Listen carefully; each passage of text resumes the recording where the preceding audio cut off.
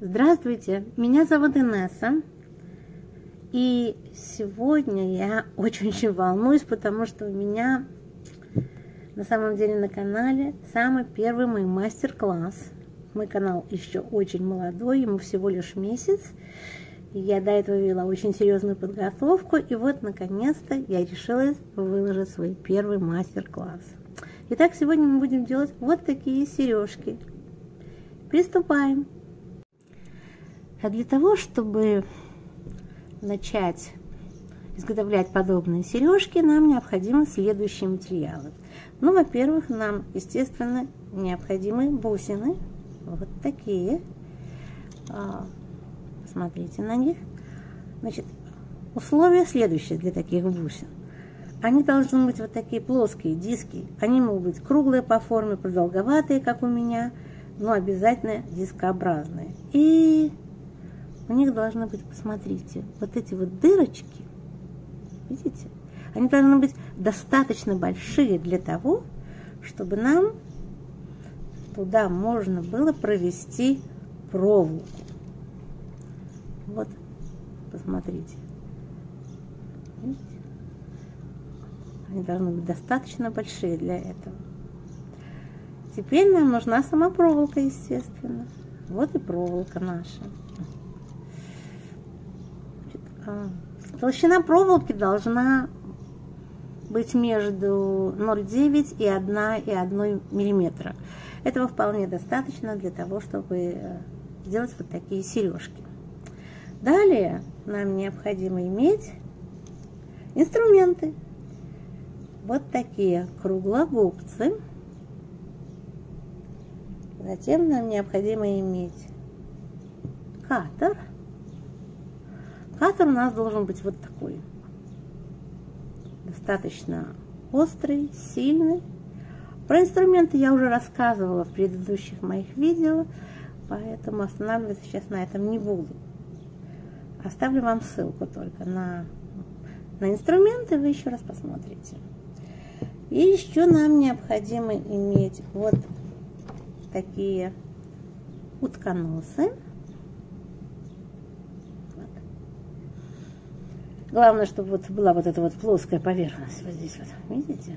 Вы потом поймете, зачем. И хорошо было бы иметь, конечно, ну, опять-таки, хорошо бы было бы иметь вот такие плоскогубцы, видите, с полиуретановыми насадочками, для того, чтобы равнять проволочку. Также хорошо, ну, необходимо иметь маркер, обычный карандаш и линейку. Вот и все. Начинаем мы с того, что мы должны отмерить на линейке 16 сантиметров проволоку.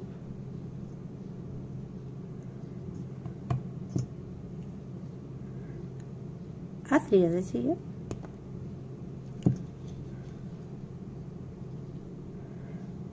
И подровнять ее, выровнять, сделать, чтобы она была прямой.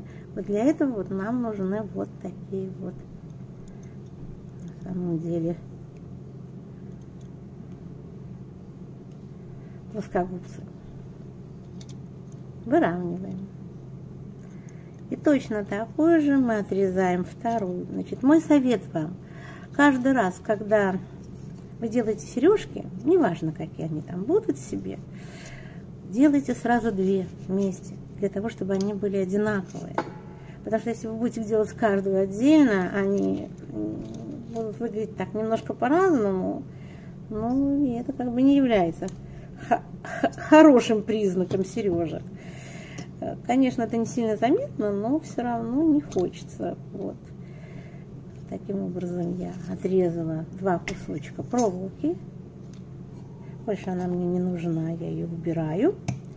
И опять-таки я беру ее и как следует постараюсь подровнять. Вот так. Одна и вот вторая. Так, далее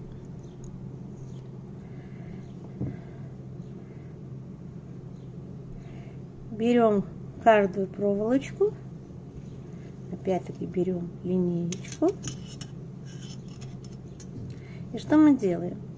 Мне нужно найти серединку. Ну, то есть я ложу на линеечку, беру маркер,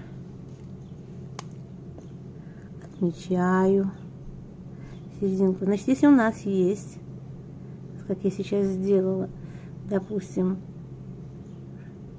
16 сантиметров, то, конечно, это будет восьмерочка.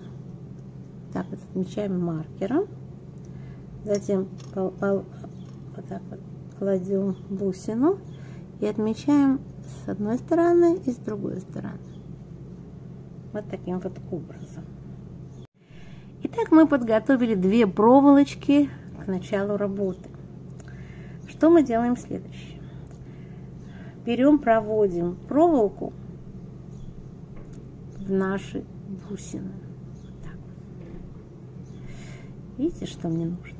Вот я тут отметила вторую. Вот так мне надо и попридерживая сделать вот так. По самому вот так вот краю. Причем делаем вот так. А затем точно так же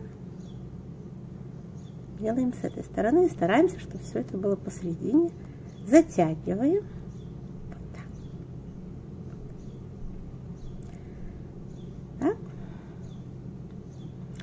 В эту стороночку отложим. Значит, мы делаем сразу 2 вместе. Я вам буду сейчас показывать только одну, но по понятным причинам это все-таки мастер-класс. А вы уж, пожалуйста, делайте по 2.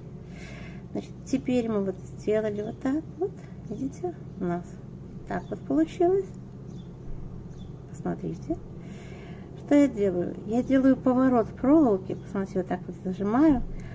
Одной рукой я попридерживаю бусину, второй я держу проволоку и делаю вот так вот, поворачиваю на 180 градусов. Вот таким вот образом, чтобы у меня получилось вот так. Дальше надо выровнять вот это все. И замечательно. Вот что у вас должно выйти. Вот так. Теперь одну проволочку мы опускаем вниз. Вторую проволочку мы поднимаем вверх, чтобы была одна линия. Вот так.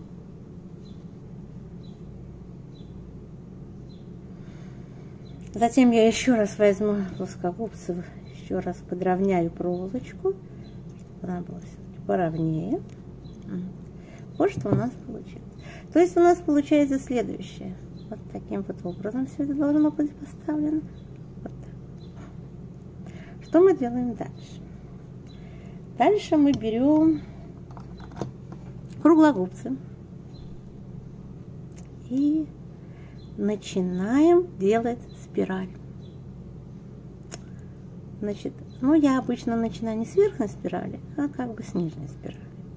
Более того, у меня спираль должна идти вот в эту сторону, поэтому я беру вот таким вот образом. На самый-самый-самый кончик ставлю круглогубцы и делаю первый виток. Вот так. Вот таким вот образом. Вот мой первый виточек. Затем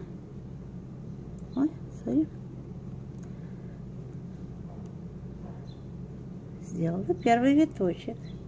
Затем я взяла утконосики. И вот теперь я утконосиками начинаю делать спиральку. Сначала вот так. Сначала вот так. Затем вот эту спиральку мы ставим между 2 лезвиями утконосов и начинаем крутить, крутить, крутить спиральку. Никуда не надо торопиться. Особенно по первому разу. Надо все делать аккуратно и стараться, чтобы витки спирали ложились достаточно плотно друг к другу. Вот так вот. Видите? Ну вот, делаем. Делаем до конца, пока наша проволочка полностью вся не уйдет в спираль. Вот таким вот манером.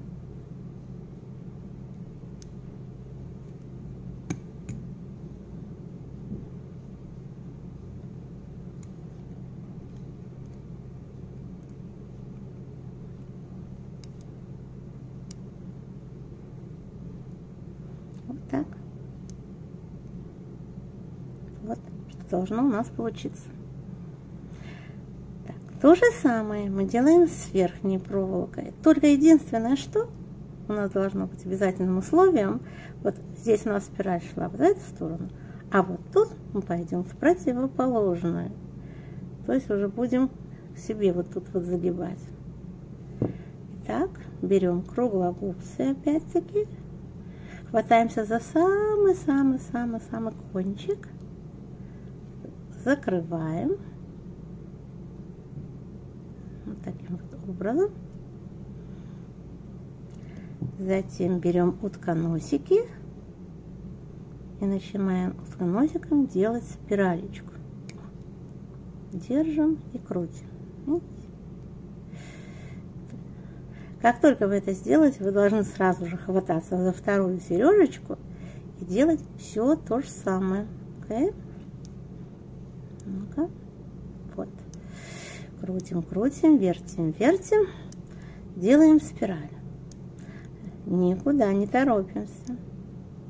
Спешить нам абсолютно некуда. Надо сделать все очень аккуратненько, чтобы все это было в одной плоскости. Вот. Пожалуйста, вот таким вот образом. Угу, так. Итак, вот видите, мы провели до самого конца. Вот так. Все. Сделано. И вот что у нас получается. Вот. Основа для сережки готова. Следующее, что мы должны сделать, естественно, посадить на эти сережки швензы. Мы швензы не будем покупать, не будем искать. Мы возьмем нашу проволоку и сделаем из нее швензы, чтобы все было в цвете. Ну, для того, чтобы нам делать швензы, я отмерила по 5 сантиметров проволоки, причем они должны быть абсолютно одинаковой длины, ну, чтобы швензы были одинаковые. То есть режем сразу 2. Далее берем проволоку, берем наши замечательные круглогубцы и делаем петельку. Я обычно делаю петельку вот таким вот образом, посмотрите. Но вот для швенз мне, например, нужно вот где-то посередине, вот здесь вот, посмотрите, так. И я беру и делаю вот такую петельку. Это будет петелька нашей швензы. То же самое я делаю и со второй. Аналогично. То есть следите за тем, что в том же самом месте находилась ваша проволока, когда вы будете ее уже загибать. Вы даже можете маркером отметить это место. Это ничего. У меня вот эти такие показательные плоскогубцы, круглогубцы. А вот у меня есть такие, с которыми я работаю постоянно, так они все в таких черных маркерах. То есть я разную длину, разную диаметр отмечаю подобным образом. Вот здесь вот я должна сделать то же самое, что я сделала и до этого. Вот. То есть вот так вот.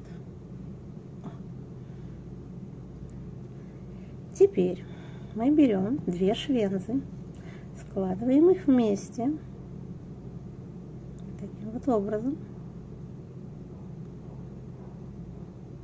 Головками. Видите? Затем я беру карандаш. Вы можете, в принципе, брать любой карандаш, любую палочку. Ну вот в нашей истории я буду пользоваться карандашом. Вот таким вот образом помещаем швензу. Вот таким вот.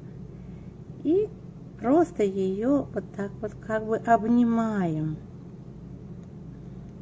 По-английски это называется wire wrap. Вот так. Вот. Все. Вот видите, у меня получилось почти швенза готова. Все, что должна сейчас с ней сделать, это посмотреть на нее как бы со стороны. Значит, ну что в швензе должно быть? Вот так вот обязательно делаем прогиб. Вот такой. Вот, и стараемся сделать на второй сережечке, для второй сережечки точно такой же прогиб. Видите, на уровне нашего колечка. Вот, вот так вот. Далее смотрим. Ну, швенза получилась хорошая. Единственное, что нам надо еще сделать, она получилась у нас вот здесь вот немножко длинноватая. Мы ее сейчас срежем. Вот. Опять-таки берем наши замечательные каторы. Теперь смотрите, что я буду делать. Видите, как я срезаю? Старайтесь это делать под уголком.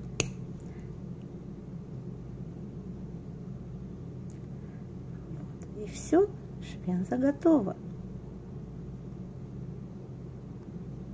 для употребления. Так, вот одна.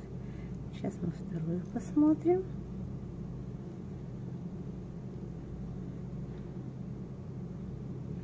И вот у нас вторая.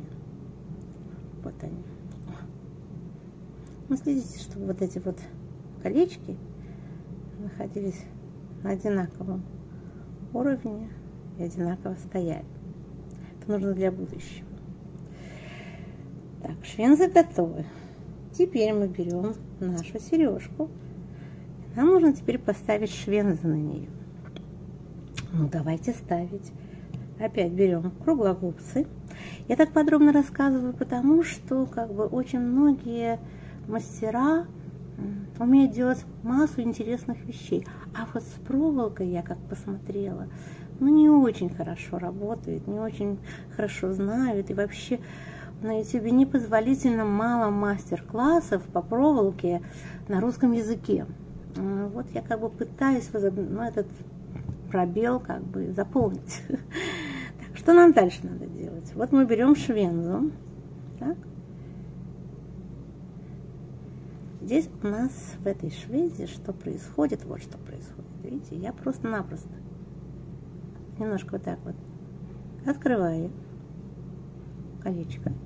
Затем я беру, значит, смотрите, вот мне нужно завести эту швензу вот сюда, поставить ее наверх. Ну, видите, плотновато. Ну, ничего страшного, можно вот так вот открыть, зацепить, поднять.